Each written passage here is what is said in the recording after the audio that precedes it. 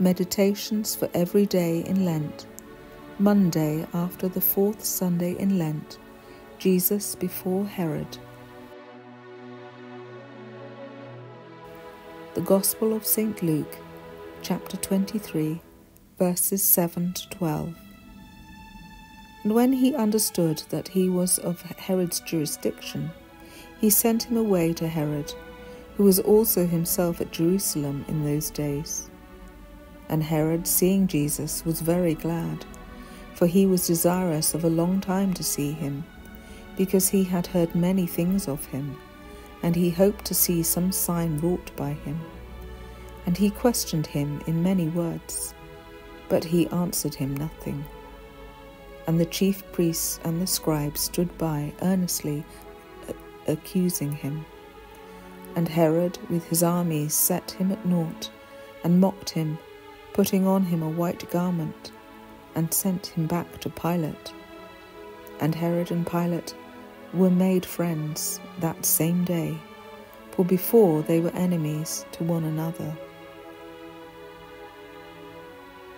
A meditation on the Sacred Passion of Jesus Christ by Richard F. Clarke of the Society of Jesus. Firstly, when Pilate found that the Jews were determined on the death of Jesus, he tried to get rid of the responsibility by sending him to Herod. Herod rejoiced to see him. In his vanity, he expected that our Lord would be glad to conciliate him by performing some miracle in his presence. Vain expectation! It is only for the humble and pure of heart that our Lord works miracles. Yet I expect him to work for me, proud and selfish as I am, miracles of grace, to enable me to easily overcome long-rooted faults, to attain a spirit of prayer and close union with him. How can I hope for this while I am so full of the worldly spirit of Herod? Secondly, our Lord was ready enough to speak to Pilate, and even to Caiaphas, but for Herod he had not a word. There is something terrible in this silence, in the presence of the sensual, hardened reprobate.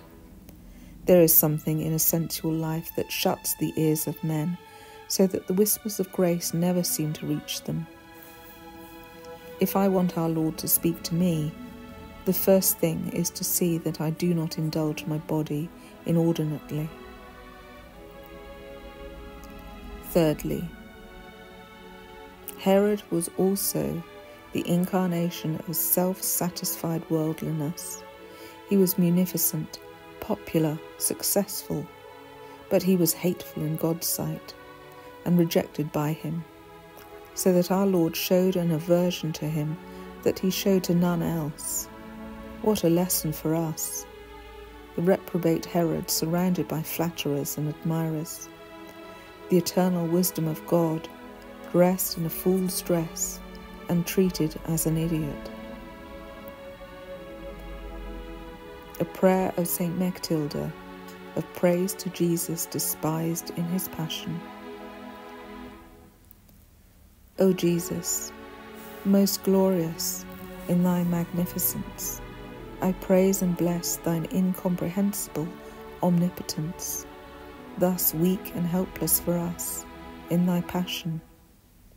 I adore and glorify thine unsearchable wisdom, thus accounted foolishness for us. I praise and magnify thine unutterable love, which did submit to be hated for all men and for the sake of thine elect. I praise and extol thy meek and gentle mercy, sentenced to so fearful death for us men. I praise and adore thy ravishing sweetness, embittered for us by thy most bitter death. Amen.